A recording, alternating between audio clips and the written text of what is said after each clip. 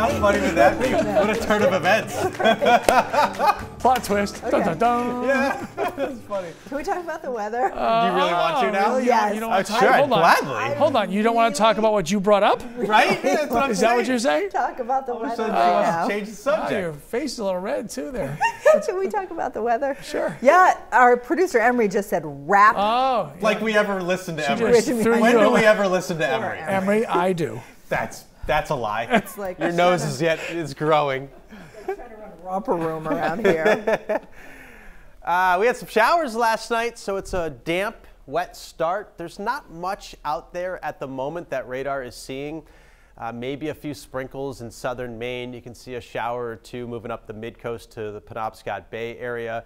Seems to be letting up in Bangor, north of town, as you head up through Orono and Old Town. You run into a little bit more rain. And then up into the county, we're now flipping from snow to rain. And the plows were out not too long ago and may still be out trying to clean up these roads a little bit. They're a little slushy. Caribou's temp is 33, but everywhere else it's incredibly mild. It's around 50 degrees already, so we're going a lot higher than this as we head through the day. We're in the warm sector.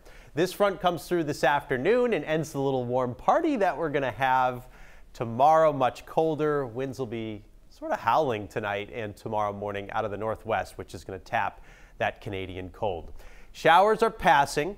It's damp and wet, and I noticed, and so did Lee and Sharon too, on their drive into work, just a ton of leaves now. Like underneath all of the oak trees, there's a lot of oak leaves right on the road. Some of those late passing maples as well have all the leaves on the road, so be careful driving around this morning. Midday, clouds begin to break up. We get some sunny breaks, and it'll be abnormally warm. The breeze will continue, however, and then the front passes early this evening, 4 to 6 o'clock. There could be a brief downpour as it does. Then we clear out behind it, and that's when the wind swings into the northwest and it begins to really crank. It gets even gustier this evening and tonight, and by tomorrow morning it drops the temperatures down to about 32. So any leftover moisture would freeze up, and there might be some frost or some slick spots out there. 55 to 60 degrees, you kidding me? Not a record, but still really warm, about 10 degrees above average. Bangor gets to 56 and 60 in Portland. Even up north, we'll do some melting. Caribou 47 and Rangeley 50. Late in the week, we are going to see another system move in. Tomorrow's going to be fine though, sunny, just a little blustery and cold. And then Thursday into Friday, this system comes at us really ragged and in pieces. Here's piece number 1 for Thursday. Enough cold air around so that many of us will probably have our first flake sighting.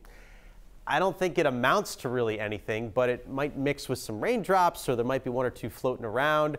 There could be like a little bit of snow film on the grass, perhaps, in a few towns too. Friday, cold front passes with flurries, especially in the mountains. And then it's cold over the weekend, but I like the way the weekend's looking. The wind should settle. High pressure builds in. We're going to get a lot of sunshine this weekend. And with calmer winds and temps in the mid-40s, that qualifies as some good November weather, especially on a weekend.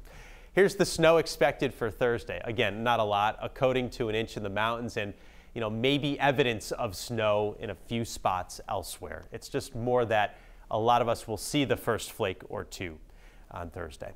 Gale warning, seas 5 to 8, winds gusting out of the southwest, 35 knots.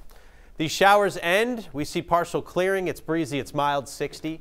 Tomorrow, much, much colder by about 20 degrees, 42. With wind also and sun. And then rain and snow showers are likely on Thursday, upper 30s close to 40, 45 to 50 on Friday, partly sunny. And there's your weekend. And it's pretty solid. Mid-40s, a lot of errands getting done. We're still doing yard cleanup and putting away furniture and busting out holiday stuff. And It's a busy time of year. It totally, it is. She said.